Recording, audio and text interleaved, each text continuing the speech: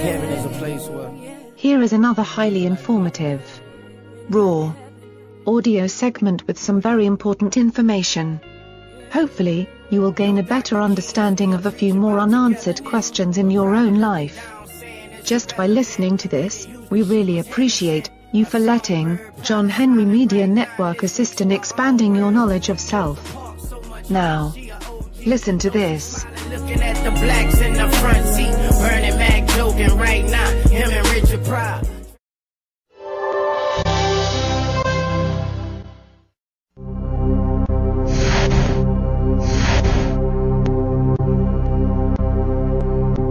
Very knowledgeable about secret societies, symbolism, fraternal orders, all the things and elements and groups that are behind what has happened. And I couldn't think of anybody better to introduce our next guest. So without further ado, please give a warm welcome to Jordan Maxwell. He will be up here for about 15 minutes. Thank you, Jordan. Thank you.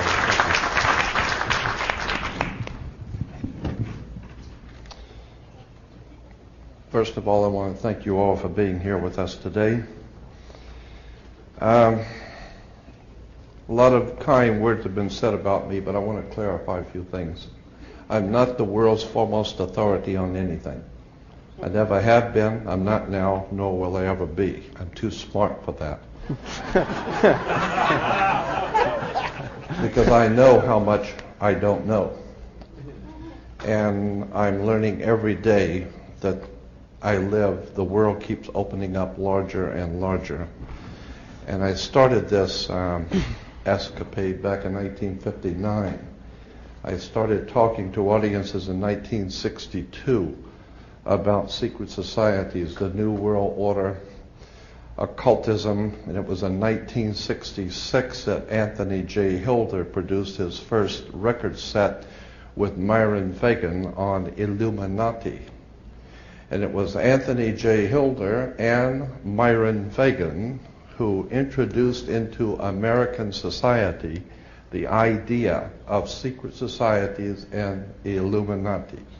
So when you hear the concept being discussed by anyone of secret societies, and especially that word Illuminati, remember it was Anthony J. Hilder who introduced it, and the man who talked about it, Anthony actually produced the records, and it was Myron Fagan, a very important man that you need to know about, who's no longer with us. Myron Fagan was the man who introduced the idea of Illuminati. As I said, I was talking about these subjects back in 1962, before most of the people who now talk about it were even still in school. So consequently, I've looked at many different areas of conspiracy since that time. And I'm appalled at what I see happening in this country today. We are told that America is the land of laws, a nation built on laws. In point of fact, nothing could be further from the truth. America is run by people who are lawless. We have no law in America. And understand that. The law is whatever the powers that be in power happen to say it is today. Whatever they say it is, that's what the law is today. And it may change tomorrow. So what you need to understand is this is not a nation of laws, it's a nation of lawlessness. And somewhere along the line, we're going to be dealt with by that universal God force because of what we have allowed to happen in our country. Now, in relation to the subject today, which is the occult world of commerce, let me give you a couple of examples of I think where you need to start thinking. If you are going to send a box through the mail and you need to wrap it with some rope, you go out in the garage and you find some rope and tie up the box, and that should be sufficient to do the mailing. But if you're going to take that rope out to the edge of a 10-story building and hang on it, you better trust and you better examine the integrity of that rope now, because your life hangs in the balance on it. Another example is if you owned a 2-story building and you were going to put a lot of weight on the second floor. If you were smart, you would go downstairs first with the structural engineer, get on a ladder, and go up through the ceiling tiles and examine the floor that you're going to put that weight on to see if the floor is going to hold that kind of weight. So what you're doing is you are standing under the foundation you're going to build on. You're standing under to get understanding, because that's where the word understand comes from. To stand under the foundation that you're building on. Understanding words is what you really need to start doing. You need to start doing your homework and understanding words. If you put an S in front of words, it becomes swords. And that's what words are. They're cutting. They can cause you great trouble. Humans are word-controlled creatures. So we need to establish what words mean. Again, when we talk about law, there's a Roman maximum in law that says, "For he that would be deceived, let him." Simply meaning, if you are so ignorant as to be deceived, then that's your business. That's your problem.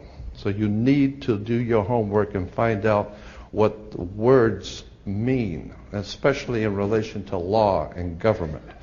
Because there is a world of occultism that is operating today throughout the world, in which you use certain words, and when those words are used in a court, they don't mean the same thing at all. Understanding law and the words of law, there are two things that this planet has: water and earth, water and land. Consequently, there are two kinds of law: the law of the land and the law of water. You've heard the term law of the land, but in point of fact, that's precisely what this word means, law of the land, because it is the people who live on land. And that is opposed to something else called the law of the high seas, or the law of water. You need to understand the difference. The law of the land is the law of the culture that lives on the land. And so consequently, the law of the land is different in every country. You can do things in America you can't do in Russia. You can do things in Africa you can't do in England. So the law of the land is the law of the culture that lives on that particular land. However, there is a higher law that dominates the entire world. It's called the law of the water, or the law of the high seas. The law of water is referred to as the law of money. It doesn't matter what color you are, where you're from, or where you live. Money is money. And anytime you're doing banking or using money, you are now under the law of water, maritime admiralty. If you go back in history, in ancient history, where all of this began, back in the land of Canaan, and you probably have heard in the Bible, the land of Canaan. The Canaanites were Phoenician bloodline, and in the ancient Phoenician language, Cana meant merchant banker. The very word merchant comes from mer, M-E-R, for the sea, for water. As a mermaid, we have merchant. Merchant bankers. Let me give an example of the difference between the law of water and the law of the land. The law of water, as I said, is a law of banking, money, as opposed to the law of the custom of the people, or the law of the land. The Statue of Liberty must be put in water. It could not be put on American land as such. It had to be put in the harbor, because it's not the Statue of Freedom. It's a statue of liberty. Liberty is what a sailor gets when he pulls into port on a ship. He gets liberty. He's not free. So America is not the land of the free and the home of the brave. We're not free or brave, period. We're not free. This is not a free country. Now let me give you an example of how this law of the water works. Why is it that you have to go to court? People are always concerned about going to court. You go to court because you play basketball and tennis on a court. How do you play tennis on a court? You play with a racket. Why? Because that's what it is. It's a racket. And make no mistake, they do not pick words by chance. These words are very serious. They do not use words in terms with no avail. These words are very important. When you go into a court, what's the idea of going to court? It's a game, like basketball. The whole idea in a court is to put the ball back in the other guy's court. One team gets up and they throw the ball over to that team of lawyers. That team gets up and throws the ball back into their court. And consequently, it's a ball game. And the judge is wearing a black robe, so he is the referee. The judge is the referee. He doesn't care which side wins or loses because he's going to get paid anyway. So he couldn't care less. He's merely there as a referee, and that's why he wears a black robe. And that's another interesting subject we can get into later. But the judge is a referee between two teams. The judge, we are told, rules from the bench. The word bench in Latin is a bank. Therefore, the judge rules for the bank.